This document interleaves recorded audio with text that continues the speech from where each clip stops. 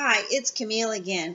I was just doing a video on this wonderful new product called Espresso Yourself Body Scrub, and I realized, okay, I need to let my customers know how to use this, okay, because nobody ever really gives you instruction. And I've been using body scrubs for several years now, and I think I've really perfected a great method, and there's not really any huge secret about it, but hey, we all have to learn, right? So here's my trick.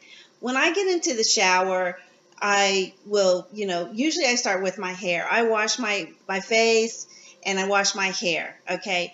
Then by that time, my entire body is completely wet, and you always want to use any type of a scrub, any type, okay? You want to do it on wet skin only, okay, or at least damp, because dry skin, it's too rough, okay? So what I do is after I rinse off my hair, put my conditioner in, I put my hair up into a clamp, and I let my hair get conditioned while I scrub on my body. So I just turn off the water. It's simple as that. I turn off the water, then I open up the scrub that I'm going to be using. This is really turned out to be one of my favorites right now because I'm such a great coffee lover. So then what I'll do is you just take a little bit at a time. It doesn't really take that much. It's something like this that would probably be just enough for my arm.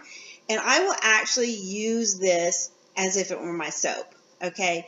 But I apply it to my arm, my underarm, I scrub, I rub, but I use my hand, okay, to do the rubbing like this. Okay, so it's kind of like you're massaging. I don't use a washcloth or anything else. This I find you get the best exfoliation, doing this type of a rubbing on your body like that.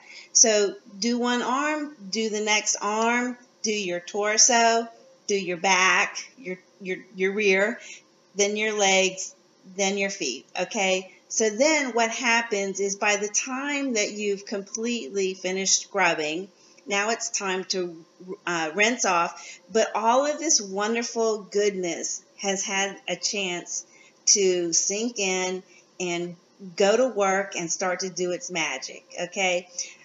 Otherwise, if you just have your shower water running the entire time, you're not really letting the product work its full magic on your skin. So utilize the time that you have in the shower to let it really soak in, and then once you're rinsed off, you just pat dry, and you'll feel how amazing your skin is. You're gonna love it.